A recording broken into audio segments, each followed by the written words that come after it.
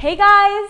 Today we have come to the National Aeronautics and Space Administration, also known as NASA. We heard that Dr. Ricky has discovered 58423202 stars in the last 3 months. Wow, that sounds like a lot.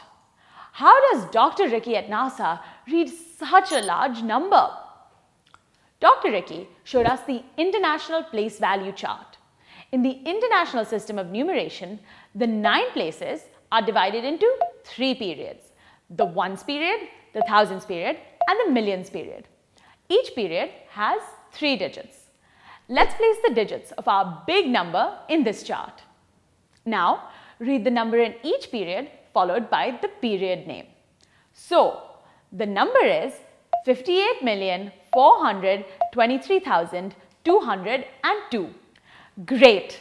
Now, how should we place commas in the International System of Numeration?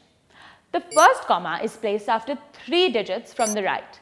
It is called the thousands comma. The second comma is placed 3 digits to the left of the thousands comma. It is called the millions comma. Do you know what comes after the millions comma?